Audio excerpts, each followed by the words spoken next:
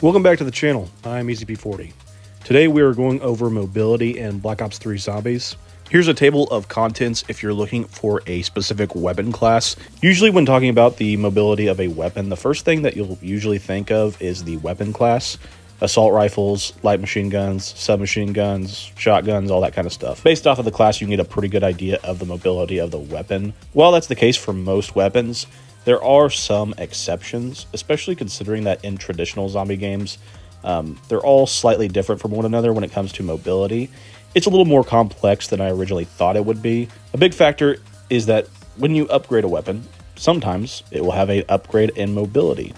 However, for Black Ops 3, pack punching a weapon does not give off any extra benefits of mobility. If you look at Wikipedia and look at the stats on Wikipedia for mobility, it'll say that some weapons are high mobility, moderate mobility, and low mobility. First off, I want to start by saying this.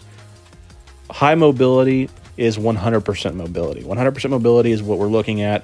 That is what you'll usually find in lighter weapons. 95% mobility is a moderate mobility. That's what you'll usually find in the middle tier weapons, weapons that aren't too big or too small. It's the standard average mobility. Then you have 90%, which is considered low mobility. You will usually find 90% mobility in big guns. After about 7 weeks of researching mobility in Black Ops 3, I can say with full confidence, pack-a-punching a weapon in Black Ops 3 Zombies grants you no mobility boost at all. Not a single weapon in the game will give you a boost in mobility if you pack-punch it. Submachine guns. Submachine guns, for the most part, are pretty much identical in Bo3. It's the light weapon class, so it's expected to have 100% mobility. However, in some cases, it'll actually be even higher than 100% mobility. However, in Black Ops 3, all of the SMGs have 100% mobility, except for one weapon. That's the bootlegger. The bootlegger is supposed to be kind of like the Type 100 from World at War, which is an SMG. So I don't know if they meant to make this somewhat of an assault rifle. Maybe I'm just marking this wrong and it's actually an assault rifle and I'm putting it in the SMG category, but it is more similar in mobility to an assault rifle than it is to an SMG. The mobility for the bootlegger is 95%. And just a heads up, pretty much every weapon in the game has a 4-second sprint duration. So unless stated otherwise, it's very safe to assume that it's got a 4-second sprint duration. Assault rifles. Assault rifles are the most popular class of weapons in the entire game. It's the happy medium for weapons, and because of this, usually the mobility is set somewhere around 95%, and that is the case with Black Ops 3 Zombies.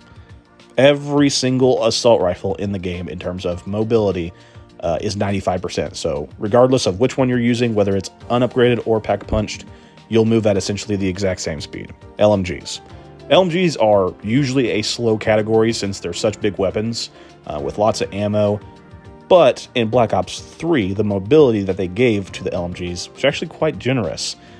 Something that you might hear across the community is the Dingo is similar to assault rifles when it comes to mobility. That is true, actually, but what people aren't saying is that it's actually the case for almost every single LMG in Black Ops 3 Zombies. Obviously the Dingo, but also including the BRM, the 48 Dredge, the Gorgon, and the RPK. All of those are 95% mobility. It's the exact same as the assault rifles. However, the one LMG that is different is the MG08. The MG08, it feels kind of like it's Black Ops 2 counterpart. It feels like the exact same thing. They just copied and pasted from Black Ops 2. And in Black Ops 2, it had a 90% mobility. And in this game, it also has a 90% mobility. The only difference between the Black Ops 2 MG08 and the Black Ops 3 MG08 is that in Bo3, it doesn't have the ricochet effect when you upgrade it. Other than that, though, it is not going to boost compared to the Black Ops 2 MG08. Snipers. If you go to Wikipedia, you'll see that snipers have a moderate mobility, aka a 95% mobility. But when you upgrade it, it turns into 100% mobility, or in this case, they say high mobility, they mean 100%. However, that's not true. Regardless of what sniper you're using and whether it's upgraded or not, it is 95% mobile, being the same again as the assault rifles and the LMGs other than the MG08. Shotguns. You can expect to have full mobility when you're using shotguns in Black Ops 3, regardless of which one you're using. This includes the Banshee from Revelations, which some of you may not be familiar with the Banshee. This weapon is exclusive to Revelations. It is not really the same as the other shotguns. It's quite a bit different, but their mobility is the same in terms of having 100% mobility and having a 4-second sprint duration. Pistols. So pistols can get a bit interesting at times because they're usually fully mobile, but there are instances where it does go beyond the 100% mobility rating. In Bo3, this is not the case. Every single one of them is 100% mobile except for one pistol. That is the Marshall 16 from Zetsubo no Shima. It is a little bit slower.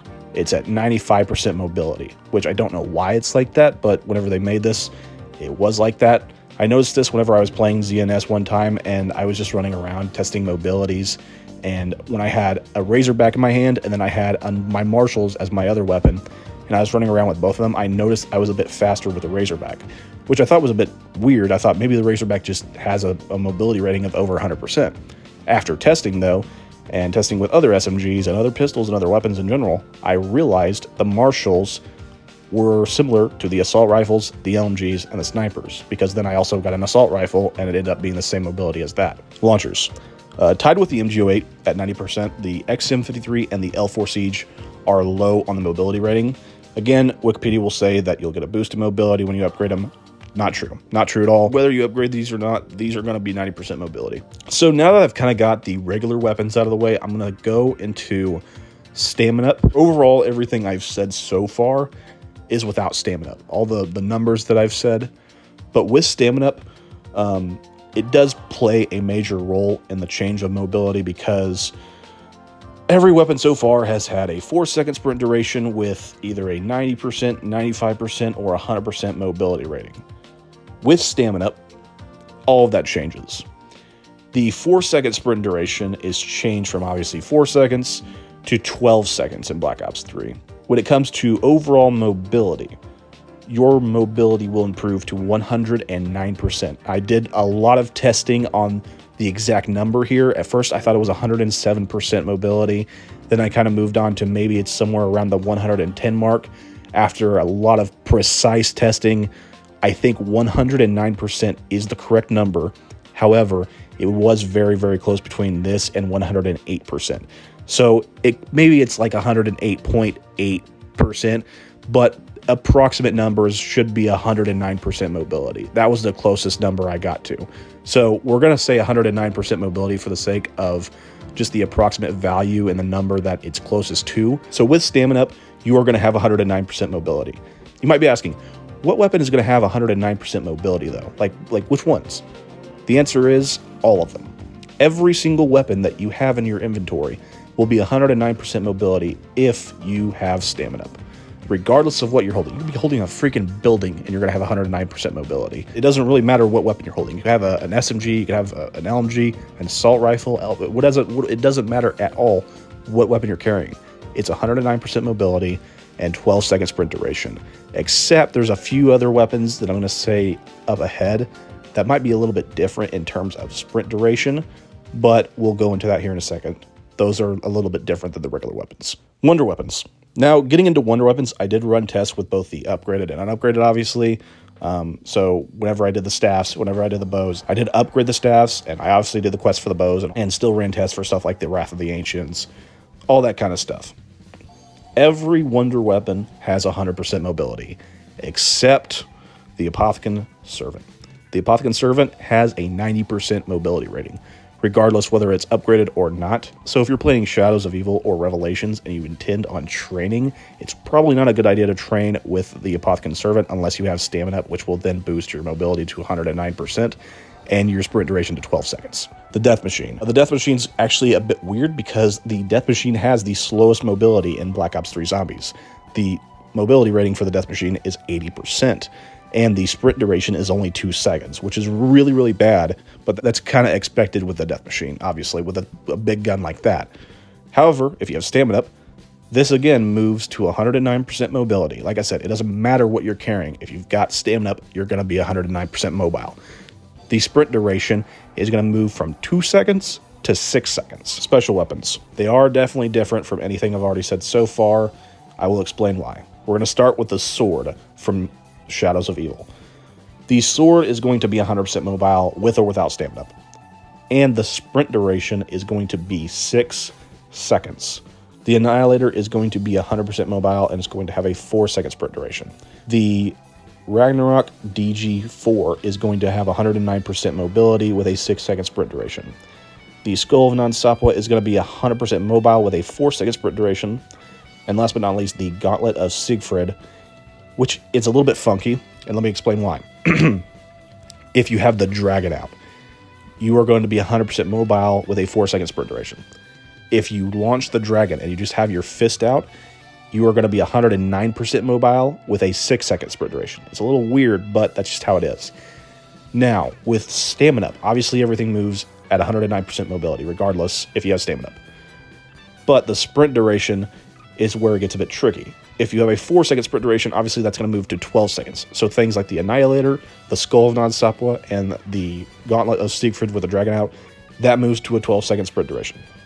However, for the sword, for the Ragnaroks, and for the Gauntlet of Siegfried with just the fist out, that moves from a 6-second sprint duration to a 16-second sprint duration. Originally, I theorized that it would be 18 seconds because obviously, comparing to the other weapons and all that kind of stuff, comparing to that, it would make sense for it to just triple in its value. So I thought it would be 18 seconds. It just made sense. However, throughout all my tests, and I ran multiple tests on all these weapons, this was 16 seconds. Not sure why, but 16 seconds is what it is. Melee weapons. The melee weapons I'm referring to are the ones on Gorod Krovi and Revelations. These melee weapons you can do time trials to earn, and there's 4 on each map. All of them have a 100% mobility rating with a 6-second sprint duration, and if you have Stamin-Up, it's 109% mobility rating with a 16-second sprint duration. Shields.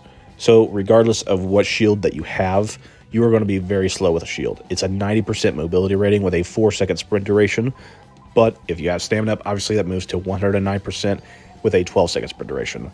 This includes the upgraded shield from a Gorod Krovi. I ran both the unupgraded and the upgraded. So regardless of what shield you're running with, I wouldn't recommend it because it's going to be quite slow, unless you have Stamin-Up out, obviously. Now that I've gone over mobility of every single weapon in the game, I am going to go into some other details regarding mobility. With mobility in Black Ops 3, obviously running around the map is important, but if you're going to run around the map, there's obviously better ways to go about it than just sprinting.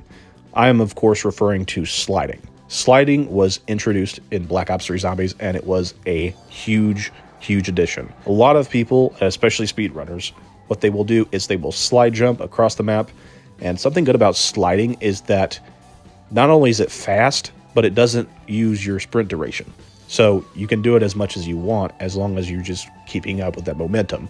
So if you're wondering how fast slide jumping would be, for a guesstimate, I would say, because I did test this a little bit, and it's not fully accurate, but it's very close to being accurate. I would say that slide jumping will make you about 107% mobile compared to your base mobility. But if you've got Stamin-Up, it's not going to really give you a boost when you're slide jumping. There's little to no difference, regardless of whether you do or do not have Stamin-Up when you're slide jumping. Because the thing is, with slide jumping, it's actually going to let you recharge your sprint duration whenever you're slide jumping. As long as you're not sprinting, your sprint duration is recharging. If you're wondering how that works, after a lot of testing, what I figured out was that for each second that you stop sprinting, it's actually going to recharge. So if you stop sprinting for 1 second, you're going to gain 1 second of sprint recharge back.